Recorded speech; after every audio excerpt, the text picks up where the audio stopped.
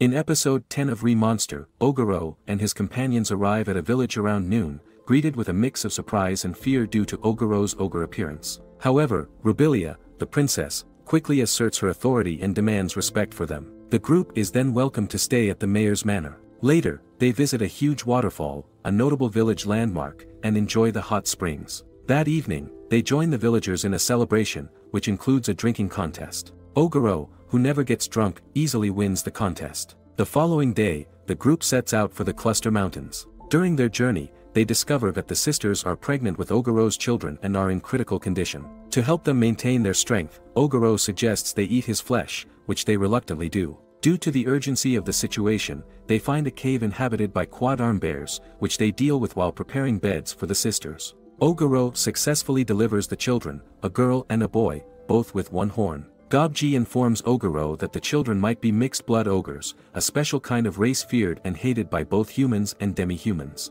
Despite this, Ogarou decides to raise them with love and care, naming the older sister's girl Akko and the younger sister's son Argento. While exploring later, Ogarou encounters a white stag, a boss-class giant deer. Although he has only a 30% chance of winning, he decides to spare it and share its abilities with his children. The deer removes its antlers and quickly runs away. Subsequently, Ogarou comes across a battle between humans, beastmen, and Fomorians. Observing their leader, Luke, Ogarou offers to treat their wounds in exchange for Baylor's carcass. Luke agrees, and Ogarou leaves with Baylor's remains. Back at the cave, Ogarou's children show remarkable growth after consuming the white stag's antlers. Ogarou himself consumes the antlers, experiencing a major increase in strength and gaining new abilities, including a new job, Sacred Beast Eater. However, he realizes that he was mistaken about the white stag and that he still has much to learn. That night, while sleeping, signs appear in Ogarou's mind, indicating that he has reached evolutionary advance and can evolve into an Apostle Lord. He obtains the true name, Yatendoji,